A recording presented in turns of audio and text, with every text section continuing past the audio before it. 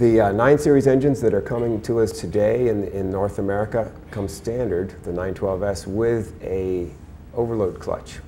That overload clutch does not slip unless you approach the maximum torque capability of the crankshaft. It's mainly there to protect the crank in the case of a prop strike. Another nice feature that these engines offer. Now, the actual damping system in the gearbox is also a nice plus because it allows us to use very lightweight propellers. You'll notice on a lot of the light sport airplanes out here today that they have a lightweight composite prop. Many of them are foam core, some of them have a carbon fiber shell, and they're often 10 pounds or less, even for a 3-blade prop. Very, very light. And of course that enhances overall performance because weight is going to deter from your performance.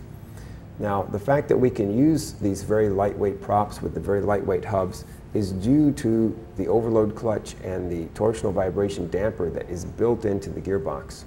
Most of these propellers that we use very successfully for many, many hours would not be safe to use on a direct drive engine because of the torsional vibration that a direct drive engine pumps into the propeller.